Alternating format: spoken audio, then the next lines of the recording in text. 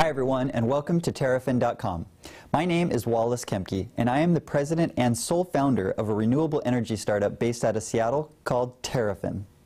8 years ago, I decided I was going to work on a project that would result in a kinetic functional art sculpture. After about 5 years of prototyping, I finally filed a patent based on a unique oscillating wing that has a control system based on a simple counterweight and pivot point. The difference between the glider that the Wright brothers built in 1901 and 1902 was like night and day. They had discovered the airfoil through biomimicry, observing nature and analyzing the cross-section of a bird's wing. I feel like I discovered the same thing, except with creating power using not an airfoil, but more of a crude wing that oscillates back and forth and is able to capture more energy because of its greater surface area and also its high angle of attack. This is a video of one of the first prototypes I got to work quite efficiently in front of a fan about 20 feet away on low.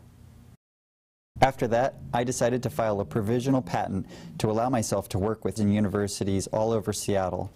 I built this next prototype with a few students and professors at the University of Washington and was able to test it at the Kirsten Wind Tunnel.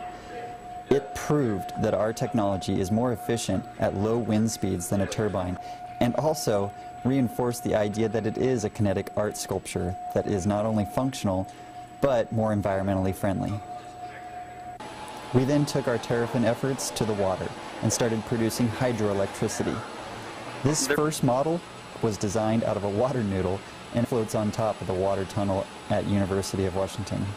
Once we perfected creating hydroelectricity on top of the water, we went under and created a prototype that would be similar to something that would be installed to harvest oceanic currents, tidal currents, and simple rivers and streams that are gravity-fed throughout the world.